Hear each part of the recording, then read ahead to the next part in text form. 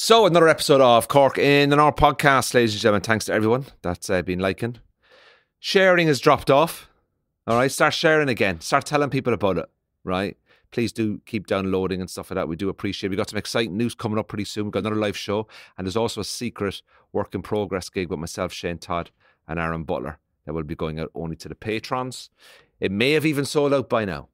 Who knows? But you got to be a patron to find out. Now, before we crack on with this week's episode, two things I'm going to mention to you. Number one, the Die-In Pub are the sponsors of this podcast.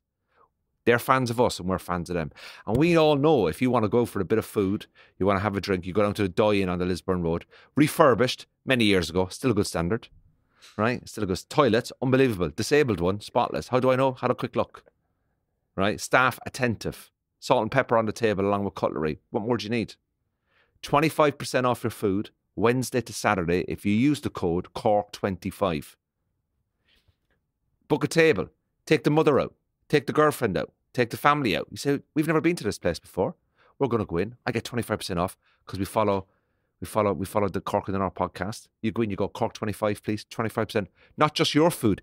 Every single person at the table. If there's 10 of you at the table, 10 of you get 25% off your food. Okay, Cork25, the Die-In, check out for live events. Go down there to watch rugby, go down there to watch football, loads of comedy events and stuff like that. So please do support the Die-In Pub because they are supporting us. Right, ladies and gentlemen, joining me this week on Cork in the North podcast is a man walked into the building, turned up with these, Southern Tato, the real Tato, right, which is, and it's a 12 pack as well, which will probably be gone by Thursday. I'll be honest with you by the time in about 2-3 days, right? He's brought Southern Tato, and he's also brought tablecloths of Tato. Look at this. Where's all the Northern Irish guests? Where are all the gifts? Huh? Look at that. Look at that. That'll actually look great on the wall. That will actually look great on the wall here. So what we're going to do is we're going to put this up in the Cork in our podcast studio. Danny O'Brien, ladies and gentlemen, thank you for bringing all the stuff. How are you, Danny? No worries at all. Thanks for being here, Cork in the North. So what made you bring the Tato up to me? Did you think I was missing home or something? Yeah, I was gigging in Cork last weekend, and then I was thinking about this podcast, and then I was literally going past a little bookshop beside where I live in Dublin. Yeah. And I was like, I'll pick up some Fenian Tato. And that's what we like here, don't we? We like the Fenian stuff. All Tatos are, King Crisps are fine. And Walkers, we accept Walkers as well. You can draw your like Jubilee cup with the Fenian. Yeah. Just have the Irish Tato and then just pictures of Michael Collins, Ava De Valera up here, just to piss off the people up here. Danny, it's good to see you. Thanks for coming up on Cork in the North. Man, I've worked with many times, ladies and gentlemen, doing stand-up across the UK, Ireland. A few festivals and stuff like that, like down throughout the years and stuff like that. You're on tour at the moment. I am. Selling very well. Yeah, nearly. I'm over the halfway mark. So the show's called Sweet Child O'Brien. So it's a show. I wonder where that came from. It's kind of a show like based around your same age as me. Growing up in the 80s and 90s in Ireland, and that kind of childhood nostalgia, and when parenting was more of a suggestion than a job. And yeah, it's been a lot of fun, and the Fringe was great. Like, the Fringe is what gets your show into shape. Yeah. And then the one thing you don't need to worry about on the tour is the show, because you've kind of got it tight at the festival. Yeah. But yeah, it's been great crack, and Liberty Hall sold out in Dublin, so I filmed a special at that. That's brilliant, man. Got delighted to get that done. That was so the special's in the bag? The special's in the bag, and it's going to be released in the next couple of weeks as well. So yeah, delighted about that. Did you film... Did you just do one night, one set camera? Like, this has to work tonight? Yeah, so I did about 15 years of material in one show, and it was about 90 minutes all in, and it's been edited down to just under an hour. And then there's a ton of bonus clips and stuff as well that will leak out. Excellent. So was this 15 years? Was this your whole career? Pretty much all my favourite bits. Because you do your new tour show every year, and it's very rare that you get to just do all the bits that you've loved from, like, I think I did my first solo in 2012. So, you know what I mean? There's always a bit from each show that you like. And I was like, I just want to do everything in one go. Wouldn't it be great to have it all in one show rather than a bit here and a bit there? Yeah, so that was the plan. And I think I forgot one bit, but I was happy out with all the rest. Well, that'll still bug you. Yeah, it'll annoy me now for another 15 years. Yeah, it still bug you. Because the mad thing about it is that you're touring, so you got the show in the bag at Edinburgh. Yeah. And then, right, okay. So did you do the free in Edinburgh, or did you? No, I've been with Scottish. I was with Underbelly for a few years before COVID. That's where I'm going, Underbelly this year. Yeah. So I was with Underbelly for, I think, 4 years.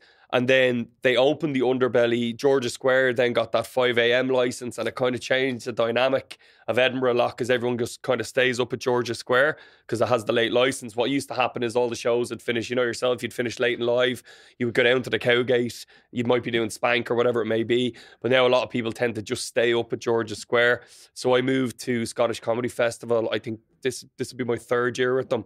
And it's brilliant. It's very much it's where comics run the shows, do the shows. It's a bit of a community, like, so it's predominantly Scottish, Irish and English comics and a few other visiting acts. And like I was there, Glenn Wool was there, Gary Little, Ray Mearns, Stu Mitchell. So you're just in one venue? Yeah, I do the solo in the Beehive, and then I have another show that I do with Rory O'Hanlon, which is part of the Free Fringe, which is called L'Afternoon Delight, which we have been doing for over a decade. Oh wow. Yeah, and so that's on, and then It's just the two of you? Yeah, and then we have a guest international acts. We usually get like a Canadian American. Wow, never been invited on. Well, that's because you're Irish. Never been invited on. We go kind of racist. We go racist against our own. Only joking. It'd be an overkill. So I got booked. You might know this because you know the Underbelly quite well. Yeah. I've never done the Underbelly. I've always done the Assembly. Yeah. Do you know a room in the Underbelly called the Quad? I do. What's it Med Quad, isn't it? Yeah, what's it like? Yeah, it's nice, and that's up exactly where I just mentioned. That's my room. Very, very busy part of it. Yes! So you should be all right. I'm only doing 11 days. You should blitz that. No bother. I'm doing 11 days, 70 seats. I'm always jealous. I think Mickey Bartlett might have done that room. Yeah, I'm doing the 31st to the 11th, and I'm out. I'm gone. And I start my tour on the 3rd of September.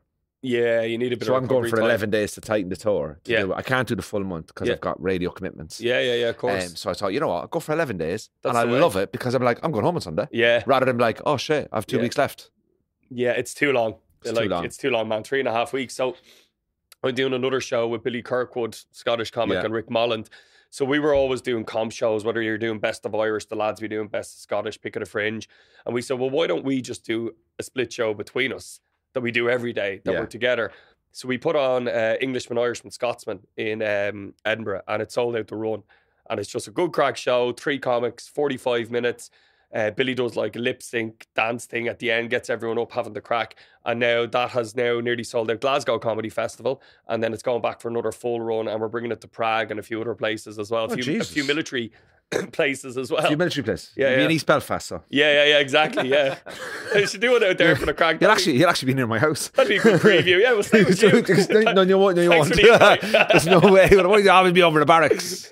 I live near a barracks, you see. Wow. British barracks. And do you know what's strange thing about living up here? And I want to talk to you a little bit about your relationship with this place, right? Because I do like to engage the southern people when they come up because I'm a big fan of the north. Yeah. Didn't think I ever would be. You know, like it was Yeah, always yeah. a bit like that, right? I don't know. And Sean is from the west now. Like Right. Sean's a McDonald's. West side. Sean sleeps in the fucking tricolour, like, Oh, wow. right? Do you know what I mean? Sean has a baby due in April, and the child is called fucking Devalera before the child is even born. Fionn Cucullen O'Hare. You know what I mean? Like, All the fadas. it's kind of Every letter has Sean- a fada. Whatever letter can be fodded, they're all just put together. What's the child called? Fada. The child is just called Fada. That'd be amazing. And it's not even, it's just a symbol. Like Yeah, Prince, yeah, it's just a fodder. The photograph on his passport would be just of a harp. You know what I mean? Like, The artist formerly known known as as fada. he's going to be the most Irish child born ever. But strange thing about living up here, right, is because obviously, like, 99% of things up here are perfectly fine, right? Yeah. But one day, and Sean, and you will see this as well, and I would just think, I would have loved to have seen somebody from Cork see this, or somebody from Dublin see this, but I was driving down to Tesco, just a normal Wednesday afternoon, right? Kids are in school, and there's 2 army trucks driving in front of me, with just covered in British flags. There's just people in the truck. And I'm like, that's the British Army. That's weird. And I was just like, Like, what the fuck? But you drive 3 streets down the road, it's covered in Irish flags. yeah, it's like you're meant to be impartial. I was just... Like, you know what I mean? Like, Did you ever see the ones with the British flags at the back of them? Yeah. I was just like, I'd never seen it my whole life, 3 years here, I'd never seen it. I went, oh, Jesus. it's a bit of overkill. Just thought, like, my thing is, I always think to myself, like, I'm used to it now, Yeah. you know, in terms of, but I always thought, like, I know somebody from Cork, and I won't name them because they do watch the podcast, is they refuse to come to the north. Really? Completely refuse to come like, here. What was your when you were growing up as a kid, like Yeah. me, you like me, around the same age, Yeah. right? What was your upbringing like in terms of relation to the north and what you would have heard about this place? I remember vividly, actually, I had a really good pal called Brian when I was growing up, and his dad was gas cracker, and he used to bring us all around Ireland, him and his stepmom, and I think we were going to Scotland or something, like, you know, for like a weekend, like camping or something. And I remember being in the back of the van. It was a different time. Like, there was no seats. He actually had 2 airplane seats that he got off some fella, and both of them in the back of the van. So we would sit facing the other way with 2 Alsatians in the back of the van. When I think about that now, it's so ridiculous. But I remember first time we drove up to Belfast, I was young, like maybe 5, 6, and him going, Hold on a second. Let's get this right. You're a 5-year-old going away with another family. Yeah. How was that? We Who were the all fuck is letting a 5-year-old We go were all away? just passed around like joints as kids. Like, it was ridiculous. Like, my whole childhood was just one big tiger kidnapping. Like, no one ever thought. But I'd always stay in a mates or a cousins. It was all. What about your own folks? I mean, is it different? Were you brought up with 2 parents? Or Well, single mum, and then my mum had another partner and stuff. But like, so I used to get minded by this woman called Nuala when I was a kid. It was like a second granny.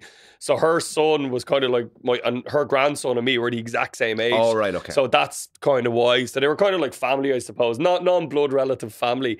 But I was just sent off forever. Like, I used to not come home for weeks. No one would ever ask any questions or anything. Like, so you were brought up to Belfast in this van? we're going to Scotland, and I must have obviously been getting the ferry over to Stranraer.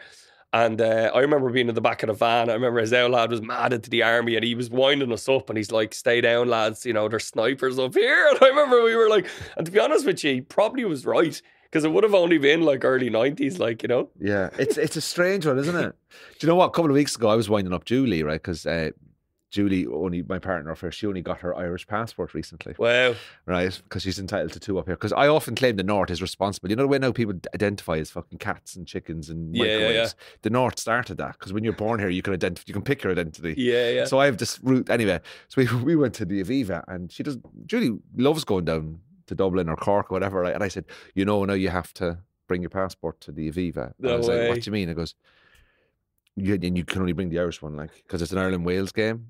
But if you're in the Irish end, you have to have an Irish passport. Because what do you mean? I goes like if they know that you're like British, like you won't get into the game. She goes, I'm not British, I'm Northern Irish. I goes, but it's the same thing, isn't it? Like, I know, and I'm just winding up. So the morning of the match, she actually would have gone, I've got my passport. Well, I'm only joking with you. Like, you don't need your passport. Like, but like, it's amazing what people can think. Yeah. Like because when I was growing up, I used to see it on the news. Morning Ireland 6-1. Yeah. Usual shit, like, and you're like 16, 17 in Cork going to school going, fucking nutters up there, like. Yeah, you thought it was like the phrase you'd always hear as well, particularly up around Monaghan and Cavan. I always hear the term bandit country. Yeah, that South was always, Armagh. Yeah. I actually, this is very random. As Sean calls a great holiday destination. Yeah, Mullabon. Great. Every Christmas. A very good friend of mine called Phoenix, Venezuelan fella, and his partner Cormac had the first same-sex marriage in South Armagh, and I was there. Really? Yeah, I was at that. When was that? Oh, it was before the pandemic. It wasn't too long. It was maybe a year or two after the gay marriage referendum had passed in Ireland. Right. And I remember going there. I can't remember the venue. It was kind of like a community centre, but I'll tell you this, and I'm sure some of your listeners will know exactly where I'm talking about. There was a statue of Cuchulainn out the back with like all names of it. Do you know what I'm talking about? Yeah, that is a Mullabon. Yeah, it's there. That's where the wedding was. See what the sad thing is? Like, see when you say holiday destination, genuinely, I'm being serious. That's where we used to go on holiday. That's where I go.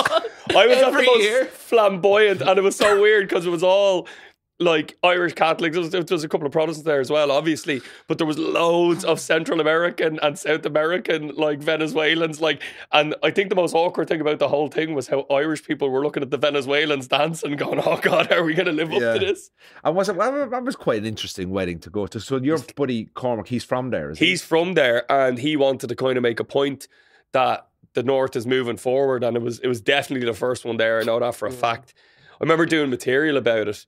And I was in the Fringe actually that year. I think the wedding was in June or July, and I had material about being down at a Cuchulainn statue with a load of Venezuelans, and I'm like, this is weird. This is a weird thing to be in. And I don't know what I said, but I said something about snipers in the hills. And a fella come up to me after the show and leaned into me really ominously, big English fella, and just goes, "I was one of those snipers," and walked off, and not in a good crack way either.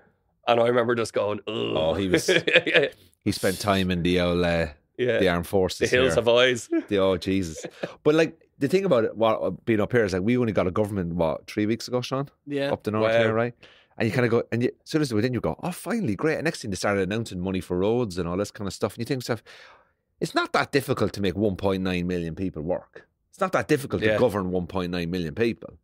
And I was watching this thing the other day, like, they interviewed a lot of people from Dublin. They were like, on Joe.ie, they said, like, oh, would you like United Ireland or something like that? Like, and then some of them were like, yeah, and the rest were like, nah, we hate it. And I was just like, oh, God. You know, I think like from somebody that's living up here, I always just go, just fucking park all that shit and just get on with day-to-day life. I'm very much in the same boat in that respect as well. But with like it's such a mess, like, because from my perspective as well, the UK, like the flags on the PSNI vans is the perfect example. You can't claim like ownership, this is England, this is England, and then be like, well, things aren't working out, you can have it. No one wants that either. That's not fair. Do you get what I mean? Yeah. You can't have it both ways. No matter what you do here, it's wrong. Exactly. Yeah. Likewise, I've seen way too many South Dublin Irish rugby fans that put me off an All Ireland. Yeah. Like 100%. Oh man, I was at the Aviva, right? Like, have you been to Longford? Roscommon. Jesus Christ. We were at the Aviva watching the match, right? Ireland Wales, and this guy. And now, I wanted to ask you this question. I live beside the Aviva, by the way. You can park mine anytime you want. Right. We actually walked. We were going in the gate where the kin house is. Yeah. Right. Now, I want to ask you this question. Right. There was a guy behind us at the match, and the game is on, and it's all going great, and blah blah blah. And then all you hear is in the background, defense, come on, come on, up, high line, and he's shouting and shouting and shouting and shouting, and you're like going, oh, he'll eventually calm down. Like, nah. It just went and went and went, and somebody behind me, a woman, turned round to him because he was like 3 rows behind us and said, would you mind stop shouting? She goes, no, I love your passion. Would you mind stop shouting? You could burst my eardrum. And she started laughing, and he started laughing, and she did it in a very friendly way, right? Yeah. He actually got louder then. Stop. Right? The arrogance of that. Now, I want to know this. Do you think that the D4 guys, do they know how much they're getting the shit ripped out of them?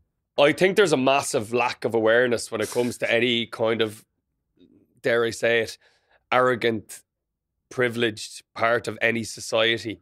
Do you get what I mean? Yeah. Whether it's in the UK or in Ireland. And unfortunately, if you're brought up with privilege and you can be privately educated, they don't have any social awareness because they're living in that bubble. Yeah. And it's the same way that Premiership footballers can sometimes behave like complete and utter pricks because they're always surrounded by other Premiership footballers and they're not living in a reality. But like, a fair play to that woman for being so. But he got worse till the end of the game. Yeah, that's horrible. And I've been that soldier on it. I've been on that on a flight, and I'm always trying to be diplomatic with people and just be like, stop ruining my fucking day with your shit personality. Yeah. Like, you know what I mean? Yeah. That's all. I'm like, do whatever you want, be whatever you want. And like, really nice, tactful way from her as well, by the way, saying, I love your passion.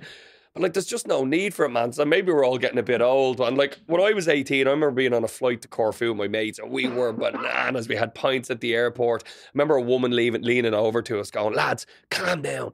And we were a bit like, ugh. But she was right. We were being little assholes. Yeah. And we were being obnoxious. And you learn from that. But I hate that. I hate people wrecking other people's time. Like, she's as entitled to have a good time as he is. And anyone who does that as well, he's the classic, you know, if it wasn't for a couple of knee injuries, I could have turned pro myself. And he's obviously insecure about where his life is, so he has to try and project that by, I am the ultimate super fan. Yeah. Can't stand it. Do you know what? When I turned around and looked at him, I knew exactly what he looked like before I saw him. 100%. He had the Barber jacket, the shirt open. Yeah. Come on, Ireland! Yeah. Come on, Ireland! You know, that kind of thing. Attention is a drug, and everyone will do what they can to get it. And people, that's obviously whatever his insecurities are in his life, that's his way of somehow getting attention onto himself. I hate it. And like, we talk for a living on stage. Like, you know, there's narcissism with us when we're on stage, but it's different. It's very light stuff. But it's but like, that's a different scenario. People are there for that. That woman's not there for that with him. But it got to the point where it was really annoying. And the thing is, I'm fully aware, as being somebody from Cork, right, that a lot of people think, you know, they say, oh, they're from Cork, so they probably think they're the greatest people in the world, right? I'm fully aware of that. I'm fully aware of the Independent Republic of Cork. Like, you meet someone from Cork, like, well, I'm from Cork, so like, I'm better. And, you know, I find that a lot of that's tongue in cheek. Yeah, you know? I'm totally fine with all that, right? But there's a lot of videos that go around on socials about the D4 people, right? Yeah. Now, I don't know if you saw this one. It was a guy, he was like, they're on a skiing trip or something. It's like, hey, Raj, guys, we were there last night and we tied the lads up and, oh, God, some absolute belting crack, lads. And I really think we need to do it next year as well, you know. And then you're like, I thought it was an actual parody. No. Like, I thought it was a piss take. And then I found out that it was actually, like, this was actually, but I'm curious because you're from there. Yeah. They must know. I grew up in Wicklow and I I live in D4. I go to the gym in D4, but I'm more kind of attached to Ringsend D4. Like, that's where I go for pints and have the crack. Like, you know, if you go to Kylie's at Donnybrook, you know, we're going down for a couple of POH and KODs. There's all that. And I used to read all the Russell Carroll Kelly books when I was in my 20s because I found them absolutely hilarious. But they were so funny because it's exactly what you said. Their reality is always more. It's like the voice note that went around with the lads in Koh Samui absolutely sending it like that. That was it. That was everything. Yeah, I want to take a knee with embarrassment when I hear that. I don't know. Is there a Corkonian equivalent? Because I'm trying to think. Like, I mean, there's posh parts of Cork, all right. Like, you probably think of places like maybe Rochestown. But is there that genre of person in Cork? I actually, to be honest with you, there probably is, but I haven't seen it. I haven't either. Yeah. And it's very attached to the schools, rugby, you know, whether you've got your Gonzaga, your Blackrock College or whatever it may be. And I've taught workshops in those schools. And like, I went to a really rough tech in Wicklow, a gas school where you couldn't play any rugby or anything like that. And like, I went to school with farmers. Everyone was working class. Everyone's parents worked. There was no real privilege. Like, you know what I mean? So I always found it very weird when I'm in these like Hogwarts schools and the lads have their own bank cards and they're just living in a different world. But it can be very difficult for people to be around. It can be pretty. I had an incident with them as well, right? I was on a stag do in Westport, and great place for a stag, right? And the groom was from Cork, so there's 6 or 7 of us from Cork. But then the brother-in-laws were coming from Dublin that he was marrying into that kind of family, like, and they were everything they were going to be. And I was like, fair. I'm sure they're nice lads, like Damo and Ivor, like color up. But Leinster were playing that night, right? And they were watching it, and the way they spoke to you was just different. Yeah, right. You know, they're like, "So what are you doing, Andrew?" Yeah, and I went, "I'm a comedian." Oh, right. Yeah. And is that full time? Like, oh yeah, that's my favorite. Right? And then I'd say to them, "What are you doing?" "Look, we're both solicitors." I'm like, "Of fucking course you are. Of course you're a solicitor. Do you work for your dad's firm? Of course you do." Yeah. Anyway, at the wedding, which was about 3 months later, then I bump into one of them in the toilet. They weren't our cup of tea. They were nice fellas, like. And then as he was washing his hands, you're not going to believe it. Like, but he just turned and goes, "Do you still do the comedy thing?" And I just went, fuck it. I just went, nah, I gave it up, man. I was just like, I can't talk to you, man. It's such an obnoxious thing to do. And like you've had, you I think you worked in finance, didn't you, when you first started comedy? Yeah. And I used to be a social care worker. I've always worked in real jobs. I double jobbed for years before I was able to do comedy full time. Yeah. It took, and there is no, you're either doing podcasts, you do radio, I do events, I have a comedy club. You have to do a multitude of different things. Like, the only time you could really make a living as a comic was probably in the early 90s, you know, in the UK, not in Ireland, you know what I mean? I find that really ignorant. Like, any job can be a career. A yoga teacher can own a series of yoga businesses, you know what I mean? A barista can own a series of coffee shops. So it's just that I always wanted to ask, because we don't get a lot of people from Dublin out here. I always said, I really want to. Are they aware of the fact that people are ripping the arse out? They are probably, but I don't think they care. Yeah, they're living in a bubble. Do you know what I mean? Like, if you want to, Searsons, if you want to do a little bit of people watching, and I don't know if your immune system would be able to take this now, but I'd go watch a Leinster match in Kylie's of Donnybrook or in Searsons in Bagot Street. And it's unreal. It's salmon jumpers on shoulders. It's Leinster, like just like KPMG guys. Stop! It's do you know what's ironic? I know a few of the Leinster lads that I've met at different gigs and stuff that we've done over the years. They're sound. And I know a few of the Connacht players as well. They're all the players themselves are all bang on. They're not like that not at all, man. And it's very funny that their most passionate followers are. And it's the same though, like, GAA's like that as well. You go onto the Hill is full on, man. You watch a game on the Hill with Dubs fans, like, it's bananas. They're screaming at a different level, but it's the same crack, you know what I mean? Yeah, it's crazy, isn't it? So, Danny, you've been doing comedy about 15, 16 years? Yeah, about that, yeah. And you've done a lot of stuff outside of Ireland. You do a lot in Australia. You've done all those tours and stuff like that. Is there like the way you built up your audience now yourself, your solo audience and stuff like that, and you do the corporate stuff, like, what is the kind of like route now for you, do you think, that you enjoy doing the most? Is it the festivals, do the Australia once a year, the Edinburghs, do my tour in Ireland, go over to the UK, and then copy, paste and repeat? Yeah, that's exactly. Is that basically it? Or do you have do you really want to grow this sort of going into businesses and helping people develop their skills, public speaking and stuff? Yeah, I'm trying to grow both actually, kind of symbiotically at the same time. Do you know what I mean? So I do a ton of school workshops and stuff. I've actually done a lot of work with the prisons in Ireland. What are you doing in the prisons? I did the first ever kind of confidence building and public speaking through the medium of comedy workshops in a maximum security prison. Which prison? Midlands. Portlaoise. Right. Which has a full IRA wing. A full IRA wing. Sean, did you know anything about that? Do you know about that? This is I didn't realize how full on it was. So if you have a CO officer of each wing, whatever the wing is, A wing, G wing, whatever MD, it may be, the MD, pretty much. But in that particular wing in Portlaoise, the CO is actually an inmate who is a former member of the IRA. So if you have an issue on that particular wing, it is nearly all Irish speaking as well, which is another thing. Wow. And you have to report to them if you have an issue. So if you have an issue with your cellmate or whatever it may be. So instead of going to an actual prison officer, they have a delegated internal. Fair play to them. They know how to solve things. It's seen as a political wing, and it's. Yeah. And an interesting fact about Portlaoise as well, it is actually the most secure prison in Europe because of the IRA, because they made a couple of attempts to bomb people out of it. So the way it's built, it is the most impenetrable place you've ever been in your life. So it's quite well secure. What was it like? So first of all, how do you get in there? Like in terms of how did you get the gig? They must have done some serious checks with you. Yeah. So initially I did a lot of stuff with John Calleary. So we did stuff in Mountjoy through the Bohemians Foundation, more centered around Mental Health Week. So then I did stuff in Wheatfield, and then I did stuff for Mental Health Week in Portlaoise itself. And then we were back in after COVID, myself and Carl Spain, actually. We did a comedy show, kind of light workshop, but the setup was insane. It was in a basketball court. So there was 40 prisoners, probably 40 officers, one big lead speaker. So the sound and acoustics were atrocious. Did it. And then the officer in charge at the time got in touch and she said, would you be willing to do a 6-week workshop with our inmates?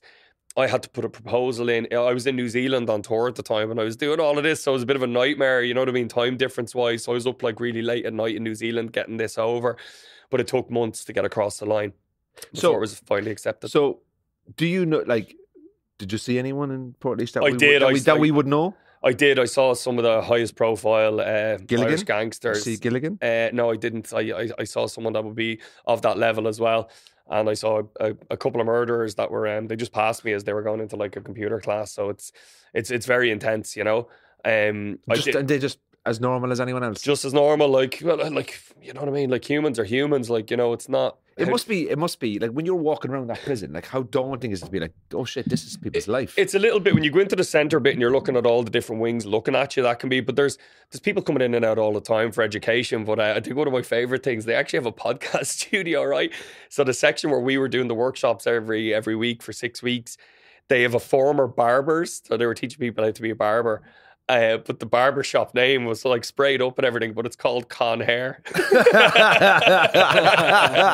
So Con Hair is now a podcast studio. Con Air podcast. Con Hair is now a podcast studio, and they have an internal radio within the prison. And the lads that we worked with, there was 8 of them in total, and then one actually got out early. And but we got them from nearly all of them were in there for addiction-related crimes, thefts, burglaries, that kind of thing.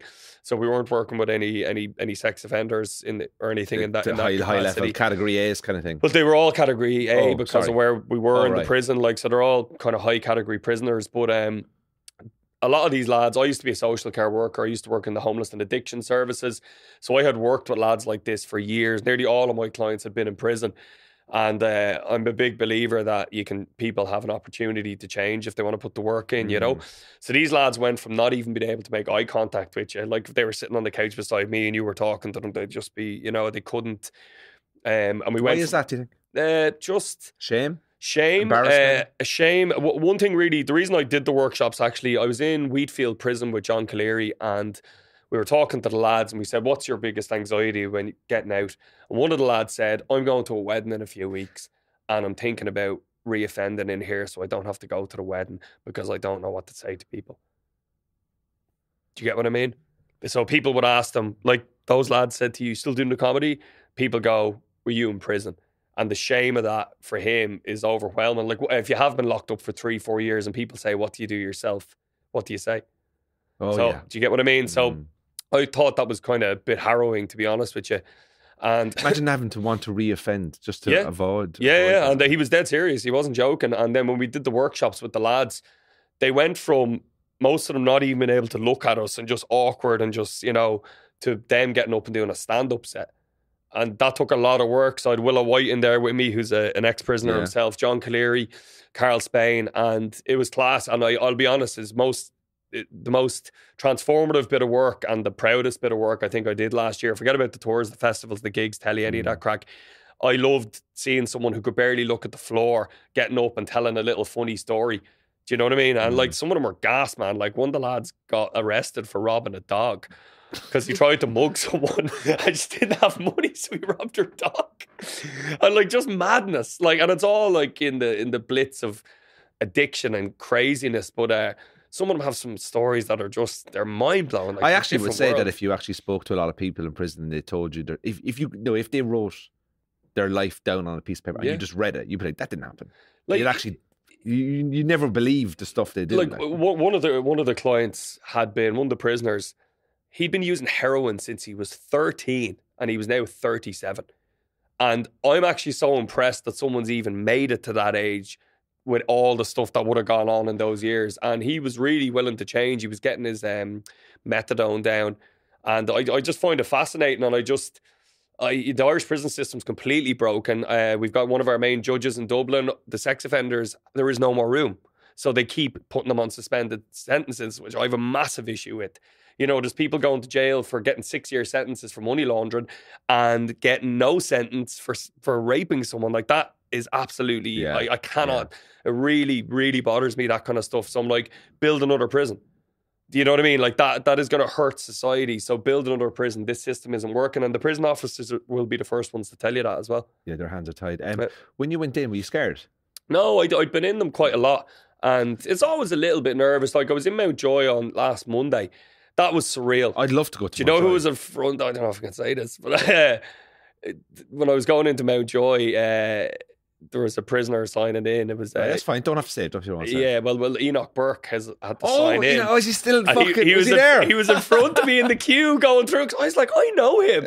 And then I was like, you know when you don't connect? I was like, maybe went to school with him because he was so well dressed. He looked like a solicitor. So was he in a suit every day in the prison? Yeah. So I think he's on like day release. So I think he has to go in and sign into Mountjoy because he was going in when I was coming in. He was coming out when I was coming out.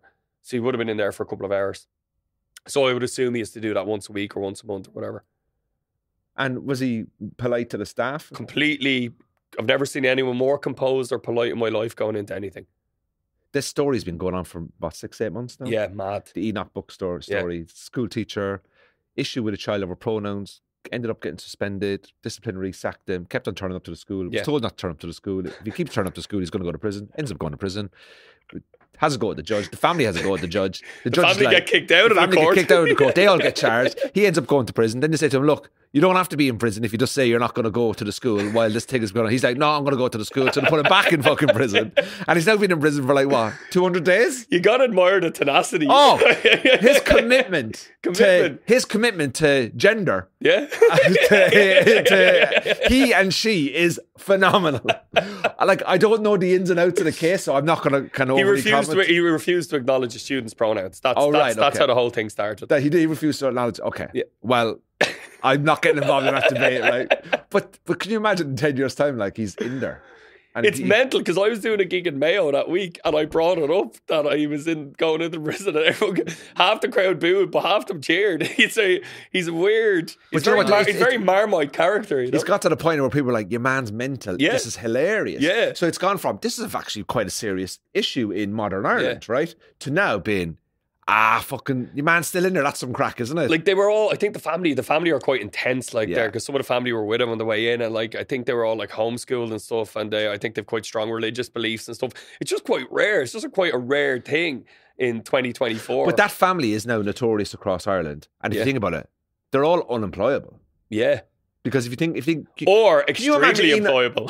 Can you imagine Enoch Burke coming out of prison and he goes, right, I need to get an actual job now, and he puts an application into some school in Mullingar or Westmeath or Dublin or whatever, and they go, Enoch Burke, no fucking chance. I think he should become an influencer. I think he should do an OnlyFans. But it's just I'm outside the school in Mullingar, follow for more. Yeah. Or it's just like him, like, going, like, I don't know, like, I think people would pay to see a day in the life of Enoch Burke. I'm fascinated by him. Do you know what will happen? Louis Theroux will probably end up doing a documentary on him. Yeah. Something like that. Somebody needs to go. What's that woman that goes and stays over? He'd be a great podcast guest, I'm just saying. Do you know, what's the one that does that she stays over with all the people in Ireland? Oh, yeah. Black-haired girl. Yeah, living with Lucy. Yeah. Living with Lucy. Do you know what? One of the funniest things that happened in Ireland that I have to say was, I think it was around Christmas time last year. I don't know if you saw this. A stag party in Sligo dressed the stag up as Enoch Burke and made him stand outside all the pubs. It was hilarious. So he wasn't allowed to go in? Yeah, he had to just stand outside. It was class, and it was like freezing winter, and they had the glasses and the jacket on him and everything. It was hilarious. So it's gone like from it being a serious issue to people are like, is this still shit going? Like, you know what I mean? Like, you have to feel bad for like the student, you know, where it was all started over. Yeah. Do you know what'd be mad? No, if the student came out and went, oh, I'm actually a he now, so I'm fine. You know what I mean? I'm actually, my pronouns are he, him. So it's like, you know, like in Anchorman, you see that meme all the time, and it says, "Well, that escalated quickly." This has to be the greatest escalation in the history of the Irish state. What a stupid hill to die on, like. Yeah, from him. I just feel like, man, you only go. Is this the Is this the hill you want to die on? But when you have beliefs and you're a strong character, it's very hard for and your family are exceptionally strong characters. It's very hard for those people to move from their position. But he can't stand down now. Now he can't. You know, sometimes when you go too far with any point, you can't backtrack, even if you don't particularly believe it yourself. Like, he doesn't even believe in the courts now, doesn't he? Like he's like, so like the family aren't allowed in. They're all under prosecution for contempt. Zoom in, like, and where is this going to end? Are they all going to end up in a fucking killing field or something like that? Like, or like, you know what'll happen now? In about 2 years' time, he's going to be going in to do a workshop in Portlaoise prison in the IRA wing, and Enoch Burke is head of the IRA wing or something like that. I would love to see Kilty interviewing him on the Late Late. Imagine like as like a Christmas or like a special. That would be absolutely amazing. Yeah. No, surprise. They welcome him into the studio, but he's not there, and then there's like a camera outside, and he's just waiting outside studios. But he's obviously a man of principle. Yeah. Whether you agree or disagree, you have to admire. the absolute balls. Yeah. And look, I'll tell you what, man, Mountjoy is not a nice environment. I've gigged in every prison in Ireland. What's it like doing a gig in there? Surreal. Like, there's lads smoking in the room with you of questionable substances, and like, when's the last time? Like, what do you mean? They sometimes smoke in the room that you're in, and I haven't been standing beside someone like weed, like, well, whatever it was. Yeah, and the officers are there. Well, this is more education, but they can't really stop that kind of thing as well. Do you know what I mean? It's more hassle than it's worth. And I've had a really in 3 separate prisons, I've taken the piss out of prisoners just for whatever, and they've turned out to be 3 of the most serious offenders that they have in there. Like, personally, I have taken the piss out of 2 murderers, and thank God it went well, because I'd just be thinking about that for the rest of my life. And what's that like when you go on? They go, how does it work? Like, ladies and gentlemen, please welcome your host. Like, or how? So yeah, so like I always chat to them on the way in. I hate that us versus them thing, and it's like with a corporate as well. If you kind of go and speak to people before the corporate, hey, how you doing? Is there anyone I should chat to? Anyone I should mention? Just being human with them, shake their hand on the way in. How you doing, lads? Grab a seat. How you doing? Grab a seat. That is more important than the gig itself. You have to have that human connection with someone. If I stand over in the corner, make eye contact with them. If I stand in the corner with the officer and the lads see me, a barrier then. That's us versus them. I'm just one of the officers then. You have to be, how you doing, lads? You having a cup of tea? What's the crack? I remember when we did the gig, myself and Carl, there was a fella, you'd never get this in a Dublin prison ever. All the lads are North Face, head to toe. They're all wearing runners, you know. Yeah. Some of them may have been acquired from the riots or whatever it may be, right? But in Portlaoise, I remember there was a fella wearing cowboy boots at the front, and he was sitting in the front row, and we were ripping the piss out of him, going, "Did you get arrested at a Garth Brooks concert? Like, what is this?" You know, and the lads are like, "Ah!" So they love the slagging. They love the slagging amongst each other. And there was an old fella in there, like, I'm going to say late 70s. He looked wild, like wild grey hair. And we were like, Jesus Christ. Like I said to him, I was like, are you one of the founding members who invented LSD? Because he just looked like that. And the lads just went nuts. And you know what I mean? And it's... You're like the Johnny Cash of Irish comics. Yeah, with no musical talent. Actually, when we did a gig for lifers, myself and John Calleary, as part of a mental health week, and that was one of the reasons I ended up in the prisons. I'll never forget this. They were predominantly from the Limerick gang kind of time, about 20 years ago. So they'd actually be our age now. So they'd be were 18 to 20 young. When they're for life, and a lot of them are in there for stuff like, a classic example is they might owe 500 quid for weed, and this still goes on right now. It's a huge issue in Dublin, and they go, okay, you owe 500 quid, I need you to move this bag from here to here, and they give them a school bag, and they orchestrate the bag to be taken off the young fella by one of their own crew, and they say there was 10 grand's worth of drugs in there, you now owe us 10 grand. So that's a massive extortion thing. So there's a lot of parents and stuff being forced to go to credit unions for their own kids' safety over like minuscule kind of weed debts. It's really horrible. So then what happens is, and this is the case for a lot of the lads that were in there, they say, you owe us 10 grand. If you want to clear the debt, you need to kill someone for me. Now, if your family's poor and you're from a poor part of Cork or Limerick City and you don't have the money and you're up against the wall, they force then an 18-year-old, and because they're 18, they're inexperienced, they're not hitmen, they're children, and they give them guns and they execute someone, and then they take the full rap for the murder. So there's a lot of people in there for that kind of stuff. Do you get what I mean? Yeah. And it's a vicious circle. It's really vicious, and it's really hard to be around. But I remember the PA system was terrible, so I brought in all my own gear. But you have to put it through the security things, like going through the airport, like, you know. But I remember that time with John, the system was shocking, man. I don't know where they got the PA. It was like a karaoke, you know, like a bad gig. Yeah, I know what you mean. Yeah, it was like, you know, when you see a speaker with lights in it, you know, you're going to have a bad time. And I remember looking in, and there was about 32 prisoners and a couple of social care workers and a couple of officers sitting at 3 rows of tables, a lot of different nationalities, Irish, mainly from like Cork, Limerick and stuff. And one of the lads was playing Wonderwall on a broken guitar, and it was murdering it, but it was good crack. And the officer said, I'll stop him playing Wonderwall now and you can do your gig. And I'm like, don't stop Wonderwall. Like, imagine like I'm the reason Wonderwall gets stopped. You get a box at a house party for doing that. So I said, let him finish Wonderwall, and then we started, and then that gave us a nice lead into the gig, you know. Brilliant. But like, I've always wanted a gig in a prison. Yeah. I've always wanted to do it, you know. I'll put you forward. I'd love to do it. No, but like, what's it like when you like do material? Like one thing I learned, you can't turn around and goes, you know, when you're on a holiday, oh shit, sorry. So, you know, if you're on a different wing, just imagine that. It's like, keep it self-deprecating. I did a lot of stuff about growing up and being from Wicklow, and I was slagging the Wicklow accent, and, you know, and they're fine with all that kind of stuff. Yeah, culties versus dubs. Then it works the other way. Like when you're in Portlaoise, it's predominantly country lads. Very rare you'd have Dublin fellas. You'd have to be kind of careful with the material, wouldn't you? Absolutely. You got to be very smart about your material, and you'll know this yourself. All those years of MC and all those tough gigs, that's when you really find those muscles, because you have to selectively go, can't do that, can't say that. I got a little bit too close to that material, pull back. It's a constant. And was any heckling? No, not really. A couple of lads might talk during it, but they're all there for the crack. Like, their days are so mundane and grim. they're not going to mess it up. Do you get what I mean? They're not going to wreck it. Like, someone will shout out the odd thing, but it's fine. Like, you know, the worst they do is talk. That prison gig wasn't the worst gig I did that week. Put it that way. Really? Yeah. Yeah. But it seems to be bringing in people, bringing in comedians, bringing in performers. And what, in terms of doing these kind of workshops for them, is this for people that are potentially going to be released in terms of, hey, get your confidence up, get a bit of belief? It's you're just trying to show them that there's another way. Do you get what I mean? Like, you don't have to, like, the cycle of just criminality is just a nightmare. And that's one of the things we were really trying to focus on with the small group I was working with, that you need to work your arse off so you don't end up back in here again.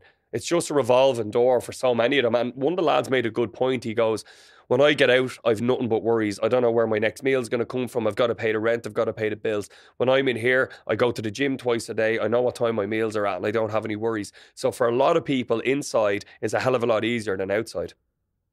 Yeah. And they're safe inside. Yeah.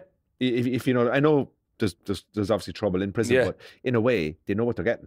There's a lot. I feel really sorry for a lot of the younger prisoners. There's a hell of a lot of prisoners in protection, and you go to protection for two reasons. If you have, like, told on someone, so if you're a rat or a grass, whatever. Fucking snitches get stitches, mate. Yeah. Fucking rats, mate. Totes, mate. Yeah. Totes get shot. Totes get shot, mate. It's also if they owe a bit of money out. And that's, you know, if you have an addiction, if they owe money out. So if they owe money for weed or heroin, so say you owe 500 quid and you can't pay it, they're like, well, then we're gonna stab you. We're gonna kill you. And then their only way out of that is going into protection. If they've no family members who will give them the money to do that, they have to go into protection. And protection's rough because you're in for 23 hours a day. You only get one. You can't do any of the classes. You can't do any workshops. You can't do any education stuff. You are locked down for 23 hours. In a cell for... And that's half the prison. If you have a prison that over 90% of it is in addiction, at least half of those in addiction would nearly be in protection because of owing money out. And, you know, there's also gang factions and stuff like that as well. It's very grim. It makes you realise, like, it's not the holiday camp. People think that the lads are in there playing FIFA. That is not the case. I have never seen that. In Wheatfield, for example, there's not even a cafeteria. You get your food on a tray slid into your door. Well, Wheatfield's quite a strict place, isn't it? Yeah. Wheatfield's grim, and they're old. Like, the buildings are old. Like, Mountjoy is wrecked. Like, they had to close down St. Pat's, which was the juvenile part of Mountjoy, because it was simply unsafe. You know, it's a very, you know, I do a lot of stuff to keep my mental health. And you play golf, I'm sure that's a contributing factor. I do hiking, I go out on my motorbike or whatever. I try to meditate, I try to not booze too much. They're all things I do. You're still off the booze? At the moment, yeah. What are you off it now? I did 100 days and then I went back on it for maybe a month. And then what did you notice straight away within the month of going back on it?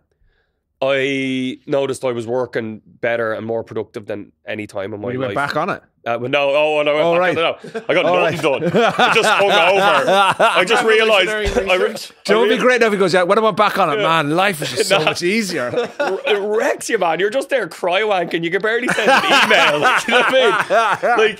Like, the lack of productivity from a hangover is spectacular. And when you're not drinking, you're getting tons of stuff done. That's it. Well, I don't drink in the week because I'm up at 5 in the morning. Right? Yeah. And I was up at 5 this morning, finished radio at 10. I was in the gym at 10 past 11. Yeah. Finished at about 12:15. Home, big lunch, in here for 2. Yeah. And I'll be here till half. If you had 3 pints last night now, you'd be rattled. But I wouldn't. You couldn't do it. So, like, I know I'm gonna have about 2 or 3 pints on Saturday night because we're doing the comedians' darts. Yeah. But I've nothing to do on Sunday. Yeah. So I'll allow myself. But if I had to work on Sunday, oh no shit, I work, but it's Sunday night. Yeah. But 3 pints would be okay. But I'm not like having to get up at 5 in the morning or 6 in the morning. Yeah, I can lie in till 10. I don't have the recovery time. I just don't have it. Like, if I go out in a mad one, I was out with a musician, a pal of mine from Newfoundland. It was the night after I did Liberty Hall, so that was on the 27th of January. Had a few pints that night. You know, when you do a big show though, and your camera crew, you're managing all the people, and you're saying thanks to everyone afterwards.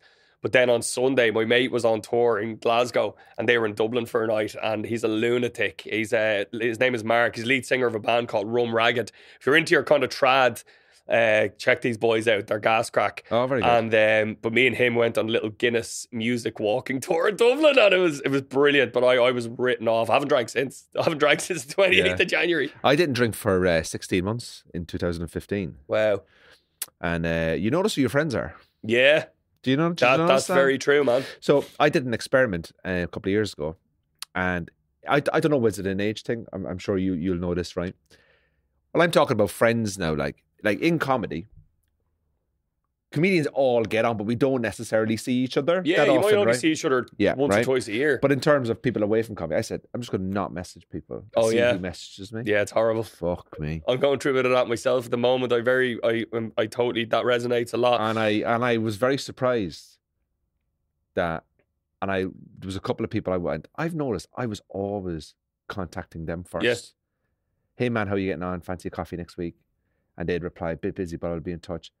And then, you might send another message about a football match or something, and then they'd be like, then you'd meet up with them, and then 2-3 weeks will go by, and you go, I must meet up with so-and-so again. And then you realise, but they're never messaging me to meet up with me. So then I'm going, and I've actually never seen people since I did that. I'll tell you, a very good friend of mine, one of my best pals in the UK, you won't mind me mentioning, his name is Mark Gallagher, right? He's a builder. His father is an Irish builder. His mother is an Irish nurse. So biologically, he's probably more Irish than you and me. Yeah. And he's a big gruff. He looks Irish. He's a right then, how you doing? He's a big Cockney geezer. But he said this to me years ago. He had a Z list, right, that he used to have on his phone. It's exactly what you're talking about. So if he would say to his pal, hey, do you want to go for a coffee? And they said no, he would put a Z beside their name, right? And then if they said it again, if he offered and they said no, or they cancelled on him last minute, kind of shitty behaviour basically, he would kind of give them 3 chances and he'd put a Z beside their name. And if he got 3 Zs, it would put them down the very bottom of his phone book in his contacts, and then he would delete them. And that was it. Also, so say for example, it was Andrew. Yeah. He put Z Andrew, ZA. Yeah. Double 2 ZA. Yeah, triple ZA. And he goes, oh, they're out of my life. Yeah. And then when he got to the triple Z, and I kind of respect it, to be honest with you. I brutal. Think it's very brutal, but your posters after coming down there behind you. Must be the ghost of all those friends who never text you back. Sean. But yeah, well, you know the phrase, don't water dead plants. I think about that a lot. And the older you get, you're kind of going, you want to people in your life who are bringing something to the table. I don't mean money or anything like that. I mean they're making your life better. And if they're not adding to your life, what's the point really keeping them in? I've noticed, especially over the last few years, how great some of my friends are. Especially during when my mum was ill and stuff like that. Really, really good friends. And then they would check in with you 4 or 5 months after my mum died, and they'd be like, I know everyone's probably stopped mentioning it. That's exactly right. Yeah. And it's 4 or 5 months. There's a comedian in the UK, Danny Ward, lovely fella. He lost his mum, and I messaged him, and then I knew his mum. The first Christmas. I know was Danny Ward. Yeah, he works at Mark. Simmons. Mark Simmons, and I messaged him again. And said, I know it's your first Christmas, man. Just letting you know, you'll get through it. But people just go back to their normal lives, and there was a few things that happened. There was when I stopped drinking in 2015 for a year, purely just for the crack. You did a year off at the gym? Yeah, I did about 15 months. No actual reason. I noticed that the whole hey man, you want to go for a pint on Sunday? I'll stop. People weren't actually interested in hanging out with me. They were more interested in me using me to enable them. Yeah, absolutely, and particularly when you're a comic as well. I had a real issue. Was that I was the last electric picnic, last couple of electric picnics. I didn't drink at them. And I remember a friend of mine's like, come on. And really, she was being really over the top. And I said, listen, I'm not an introverted person. I don't need to booze to have the crack or dance or go to a party or rave in the woods or whatever it may be.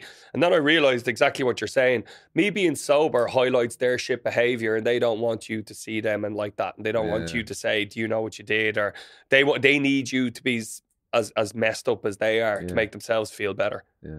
Well, if comedy ever doesn't work out for you, you should be a psychologist in a prison, Danny. Yeah. Well, it obviously is working out for you, you know what I mean? Danny O'Brien, first time on Cork. No, definitely get Danny back on. What's coming up for you, Danny? Where can people find your stuff? People wanted to book you for work or what anything at all. My website is DannyO'BrienComedy.com, and then my company website is DrumhillEventManagement.com. That's where we do all the kind of corporate and kind of school, prison, university workshops. This tour is running from now until about the end of April with a couple of little festivals. We've got Glasgow Comedy Festival in March, and then May, June, July is kind of festivals all over the place, few European dates. Then I'm climbing Kilimanjaro in July. Wow. And then the new show is called Kilidanjaro, and that is going to be premiering at the Edinburgh Fringe for the whole month. August. Whole month, 26 nights. Why the fuck do you do it yourself? Do you know what? I do 3 shows a day. I do one with Rory O'Hanlon, I do a solo, and then I do one with Rick and Billy Kirkwood. And I start at about 1:45. I finish at about 9:15. 7 hours, 3 shows for 3.5 weeks. And I think it's a better way to do it. Because you do like 3 months work in, probably 6 months work in 3 weeks. But yeah, but the show comes out savage. Yeah. That's the thing. The tour show comes out the same as you. You'll do 11 nights of that and it'll be absolutely tight as fuck. Exactly. Tight. Buy a ticket. Piece of shit. Anyway, Danny, thanks so much for coming in. Thanks for having me. Excellent having Danny O'Brien on the podcast. Please do check him out and go see him live. Go check his stuff out on YouTube and Instagram and stuff like that. And he's obviously be up in the north and stuff like that performing. It's really good to get Danny in. Definitely get him back in again soon when he's back up again. Guys, remember the Die-In Pub, 25% off your food, Cork 25, Wednesday to Saturday. Go down, check it out. Sign up to the Patreon, exclusive gigs, access to my tour on sale in a couple of weeks. Tour starts on the 3rd of September in Bangor at the Courthouse. Going to be in the Liberty Hall in Dublin. I'm doing 3 shows in Cork, all over the north. London, Glasgow, everywhere. Places I didn't even ask to go, but I'm going, and I'm worried now we'll even fucking sell. So help a man out, will you? Azerbaijan. Azerbaijan. They've booked me to Prague. Can't even spell it. Anyway, listen, guys, Cork of the North, Danny O'Brien, check it out. All his details are below on the YouTube. I appreciate it, guys. Talk to you soon.